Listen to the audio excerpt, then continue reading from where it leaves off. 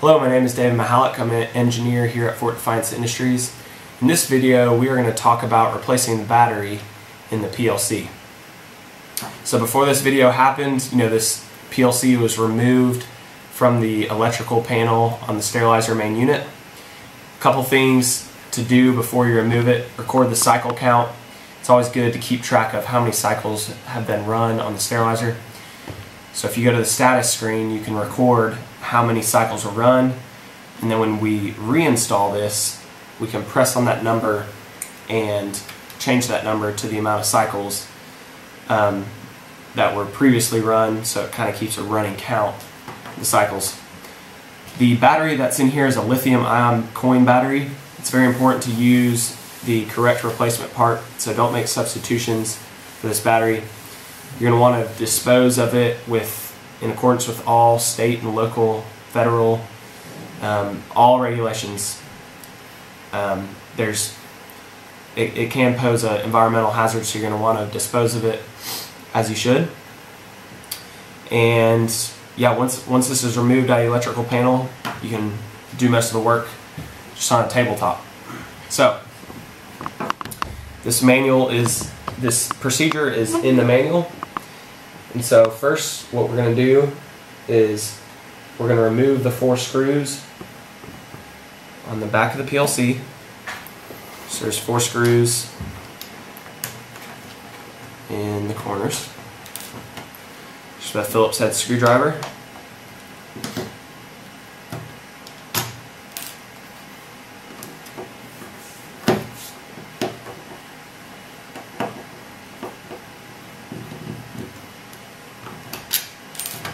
And then we're going to remove the back cover.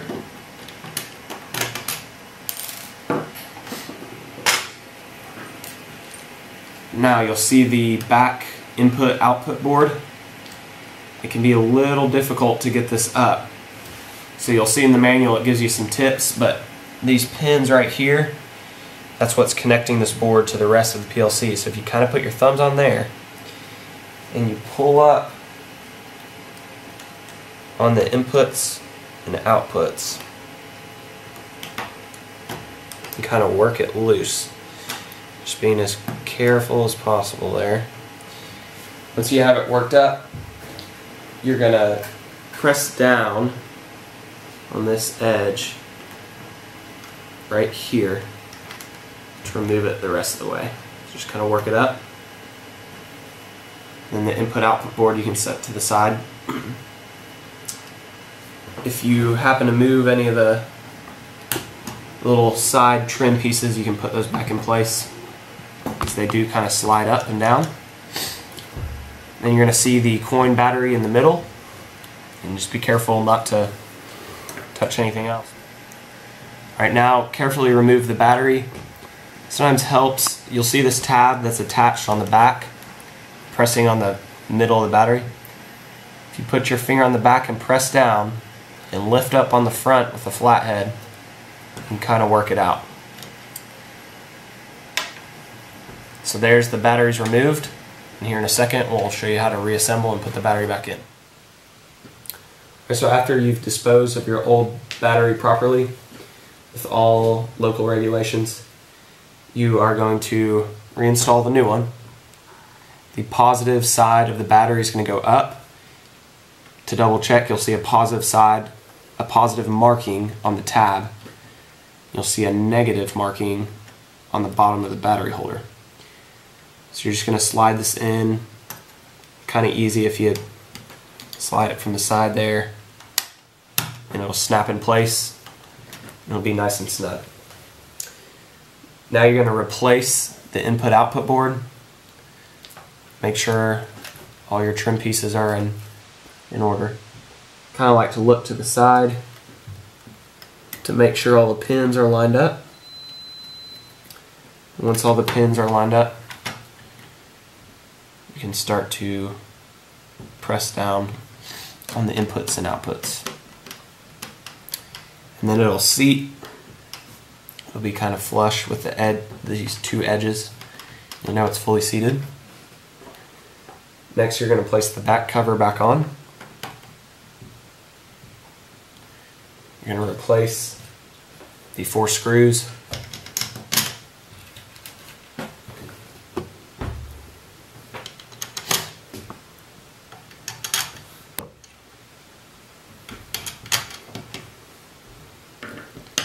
Tighten those down. Now that the battery's back in place, you're going to reinstall this per the instructions in the manual. Well, there's also a video about removing and replacing your PLC that you can follow to reinstall this into the sterilizer main unit. For the rest of this procedure, this PLC for you would be reinstalled back into your system, back into your sterilizer main unit. I'm going to show you tabletop just because it's a lot easier to show you how to insert the SD card. So once you've applied power to the system, since you replaced that battery, what it did is it reset the internal memory. So it's going to say no user screens to display. That's going to show up. So what you're going to want to do is, out of your sterilizer accessory bag, you're going to pull out your SD card. There is a little extender if you want to use that. You're going to pull out the micro SD, and when this is installed into your sterilizer, you're going to have the letters facing you on the SD card. You're going to insert it to this little memory slot. It's a blind insertion when it's installed the sterilizer, so it's a little difficult, but you can kind of slide your hand in there. You can insert till you feel a little click and hear it, and you know it's been inserted. Now, we got to update a few things on the sterilizer now that the internal memory has been reset. So, first, we're going to press the system button, and then we're going to arrow down to the set screen, press the enter button, and we're going to change the update time. So we're going to arrow down to update time and press enter. And we're going to change this to 47. So 47. Press enter. Alright, so now the screen update time has been changed. So I can press enter. Or, excuse me. I can press escape now to get out of changing this update time. So escape. Now, the reason I put that SD card in there is because I have to reload the program onto the PLC, because again I reset it since I removed the battery. So I am going to arrow down to removable media, which is the next one in this list. I'm going to press the enter button, and now I can see what is stored on that SD card. I want the latest program, which in this case is 1043. So I'm going to arrow down to 1043, and I'm going to choose enter. It's going to say load application, are you sure? Press OK. A little time clock will come up as it loads the program.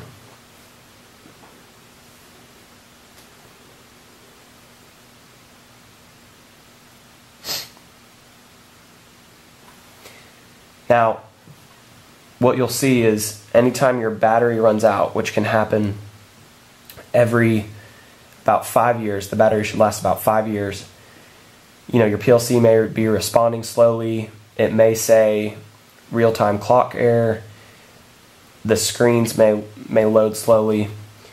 There's a couple symptoms that you know that the battery's bad and that you will need to replace it.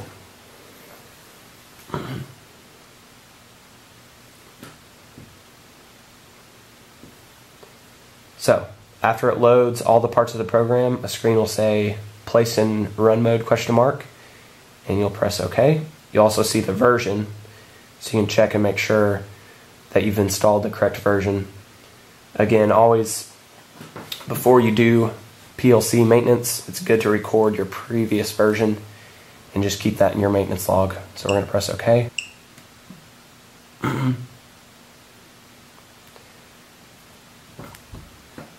And now the confirm setup screen comes up where you can reset all your parameters like normal. Time, date, unit ID. You can do your barometric pressure setup. You can press confirm, and you're back to your main menu. You can also go to the status, and you can update your cycle count. If you previously had a few hundred cycles on your old PLC, if you want to keep a running count, you can press that and say at 200 cycles, 288, then I can keep track of how many cycles have been run on this sterilizer main unit. Press enter, and now I know how many cycles have been run. So that's it for replacing the battery. And again, this procedure is in the manual, so you can follow it step by step. Thank you very much.